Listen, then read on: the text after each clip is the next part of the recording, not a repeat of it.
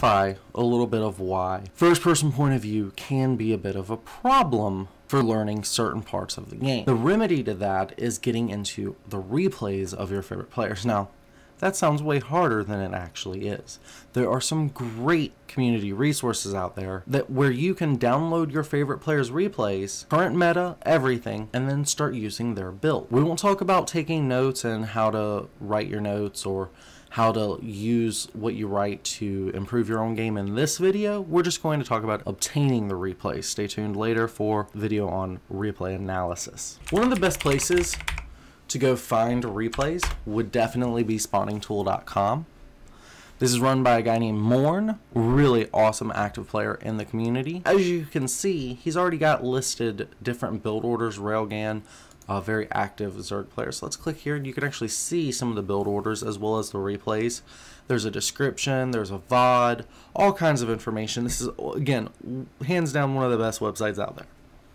You can even go here to replays, sort by event, by build order, by just about any damn thing you'd want. So let you guys play with the searches there, but it's a really awesome website. Usually stays pretty up to date. Another great place to find replays would be sc2replaystats.com. This account that I've pulled up here doesn't have any games on this account, but let's go ahead and log in. The cool thing about SC2 Replay Stats, in addition to being able to find replays here, and we'll get more into that in a moment, is that once you start uploading your own replays to the website, it'll start recommending how many games it wants you to play a week. It's only recommending 5 for me. I've played 25, so I've done a lot more than it recommends. But you can even see, like, in certain matchups, Terran versus Terran, because random reasons, but mostly my stuff should be Zerg.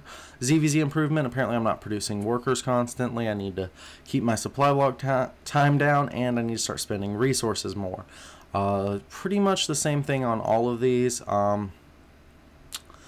but we could even go to individual games. This one is actually one I played against Andy Man. Apparently it has 4 suggestions for me early game.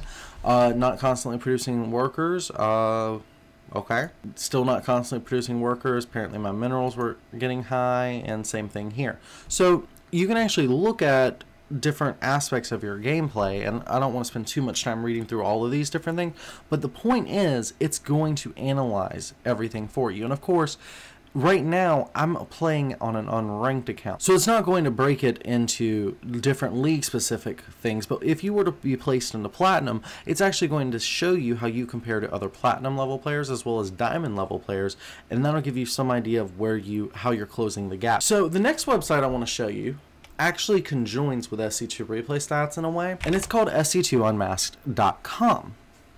Now, once you get here, there's all kinds of cool tools here. You can search all the different ladders, you can see what the best teams are. There's a lot to play around with, but for our purposes, we're going to keep this very limited. Let's say I want to go to America, the American server, and I want to see the top, 100 GMs. Just clicking right here under ladder rankings will take me there. Now this is going to list the best GMs on the ladder as it's reflected on Battle.net right now. And as you can see, there's a lot of different information. MMR, of course, is important. Win percentage is always important. A lot of this information can be very, very fascinating. But in keeping this very limited, let's just take a quick look here at this SC2 Replay Stats logo. And we'll take out these top 3. See what that gives us. So that account didn't have any games on it. These replays are hidden. Here we go. We've got one here. And this is Puck's account. He's the top 3 GM. So you can actually go through, and all of these games were played pretty much on this patch. And it's only going to keep a certain number of games, so I check this website often. But of course, you can download all of his games, see what he's doing right, what he's doing wrong, copy build orders, like these games versus Game Time, I'm sure are going to be really interesting. He's had a great series with Game Time over the last few weeks, just they've been training constantly together.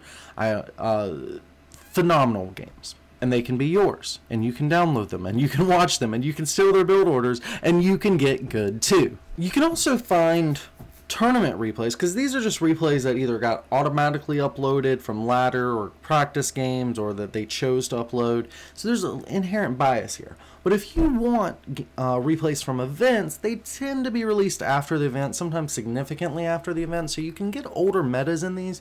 Well, the easiest way to find out if a new event is going to be releasing replays, well, of course, you already know the event's happening because you're checking the calendar like we discussed earlier.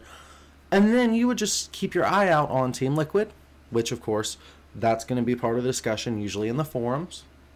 Another place you could check would be the myriad subreddits dedicated to Starcraft. The most common one, of course, is r/Starcraft.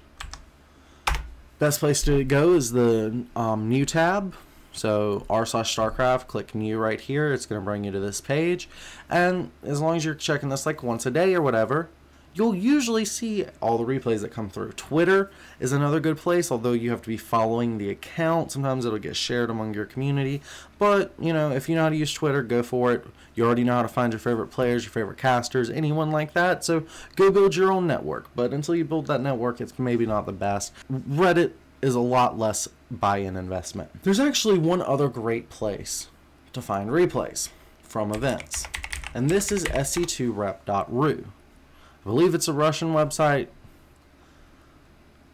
Click here, only pro replays, hit find, because anyone can upload here, and then it lists the league. So this was WESG 2017 Europe, and of course that's going to go back pretty deep for pages. So let's just hit 7 over here and see how deep this goes. And see, now we're down to Home Story Cup. So you get your major events through this website. It can save you a lot of work.